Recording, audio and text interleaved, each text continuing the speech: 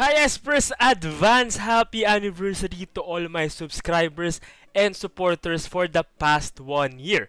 Isang taon na tayo nagpapabudol sa Garena, and today, ito na yata yung peak nun, since very evident na gustong gusto nila ng mula. Tomorrow, October 30th, marks my 1 year here on YouTube with 4K plus subscribers.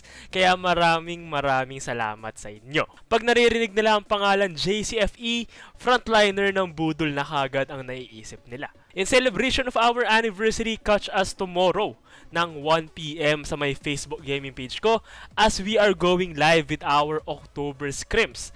500 pesos worth of Garena shares ang mapupunta each sa champion team natin, kaya naman stay tuned.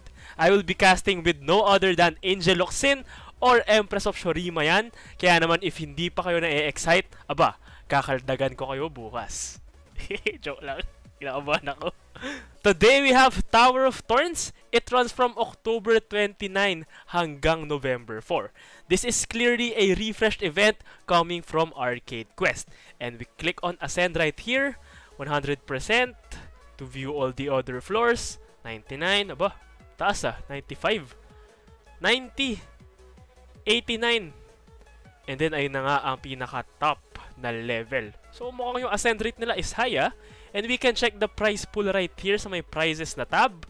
And ayun nga, ano ba to? Bakit walang description? Di mo sure kung random siya or of your choice na skin. Pero mukhang madaling makataas ng level. Ang mahirap dyan is yung RP cost. Dito naman sa may exchange na tab, syempre wala na ako redeemable na skins. But I can go here sa may others na tab and see na meron pa tayong icons na pwedeng simutin. Pero ayun nga, tinan natin kung saan tayo makakarating with 2571 RP. So tara, wala nang paligoy-ligoy pa. Yung ascend rate nga pala dito is the chance para makataas ka sa susunod na level. Ayun nga, pwede ka mag-browse ng other levels when you click on ascend and descend. Pero syempre, locked pa yan. We are here muna sa may level 1 and let's try this out. Baka merong level dito that we can exploit. So for 39 RP, let's go. Unang level yan. O, diba? Nasa level 2 na kagad tayo. So, from our price right there, 500 blue essences, mukhang hindi tayo pwede tumambay sa may level 1. So, we will exchange that into 45 tokens. Hindi ko kailangan ng blue essences. Now, right here, 129 RP naman. Grabe yung pagtaas nun. And ayun nga, mataas yung ascend rate. So, we are going to advance to level 3. So, Masterwork Chest and Key, we are going to exchange that into 202 tokens. Parang mas magandang kunin yung Masterwork Chest and Key. And then next, grabe yung pagtaas ng presyo nun. 299 RP. I'm guessing it's either dito tayo or sa level 2 pwede tumambay if you are aiming for anything here in the exchange shop like me. Pero ayan nga, let's see kung ano magiging katumbas nito. Ayun, random epic skin pala. Dito pala siya pwede tingnan. Ayan, random sila. And that's a red flag already. Diba? Pagka red flag, kuha ka pa rin. Mukhang hindi ko i-exchange sa tokens I still have Volibear to get dun sa my world shop natin. And we are going to receive the rewards.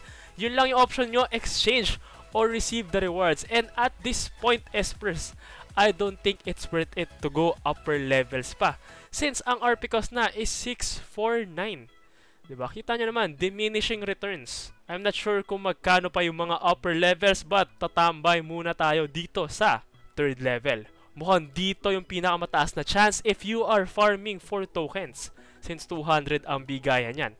And levels 1 and 2, walang nakalagay na tokens yan. So level 3, yun lang talaga ang may pinakamagandang odds, since andun lang merong worlds tokens. So tara, diba? Receive rewards ulit, 200 tokens. Alright. Wait lang Masyado tayo na-excite. Let's check. Baka mamaya sobra-sobra na tayo. 1479. Kailangan ko pa siguro ng 3 pulls ideally to get yung Prestige Volibear. Ganun pa rin.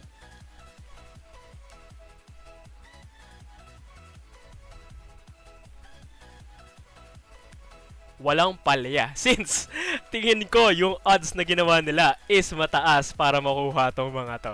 since masulit sila for 299 RP. But then, let's try it again. Ayun na nga, puro worlds tokens sa level 3. We have found our exploit for Tower of Thorns. If kulang ka pa sa tokens, Espers, better go to this event kasi masisimot na natin ang Worlds 2021 shop. Bam! Okay. Flex ko lang syempre, since anniversary ko naman, I have every right para i-flex to. Ayan. Ayan, owned yan. Owned, owned. Owned, owned, owned, owned, owned. Oh, owned yan lahat. And pag-iisipan ko if I want to get this. Pero since ang dami ko pang prestige points right here, mukhang sayang lang to. And I am going to spend 2,200 tokens para makapag-flex ng icon. So I don't think that's worth it for me. Try na natin siya ng last dito sa may level 3 and see kung puro ganun nga talaga yung makukuha natin. Ayun nga. So, in this level, Espers, ito yung pinakamagandang tambayan for its RP cost of 300 RP. You would be exchanging for 450 tokens. And ayun nga, if you choose to receive the rewards, 200 worlds tokens yan. Hinding-hindi na masama. Remember that 200 worlds tokens is worth 500 RP. Kaya naman, sulit na sulit to. We are going to exchange into 450 tokens para naman makapag-redeem tayo ng isang icon sa shop. Titignan rin natin syempre if may kasamang border yan. So we are going with Dawnbringer Soraka. So may restart ng client since nakalagay dito is meron siyang border icon. And we just restarted the client and hindi ko sure bakit si LeBlanc yun nandito. Maybe I missed something out. Let's check that out first. Reward is Coven LeBlanc Prestige Edition. So yun rin yung reward for the top level and kita nyo naman yung pagtaas ng cost. 349, 699, 999, and 1399. Pero since mataas naman yung ascend rate, pwede natin i-add lahat ng levels and see. Dapat mag-a-amount yan into 4,000 RP. The usual cost for your prestige skins. And medyo nakamura ka ng 600 because when you add all of these challenge cost, ang cost niya lang is 3,624 RP Espers. So if you are aiming for Coven LeBlanc Prestige Edition and not Worlds tokens, ayun yung kailangan yung gastusin. And sana swertihin kayo kasi mataas naman yung ascend rate na nakalagay dito. But as a summary, before we forget, Truth and Dream Dragon Yasuo Border Set is now live sa may shop natin right here. And ayun nga, since missing ko na lang is the Truth Dragon Yasuo, it costs 1756 RP na lang.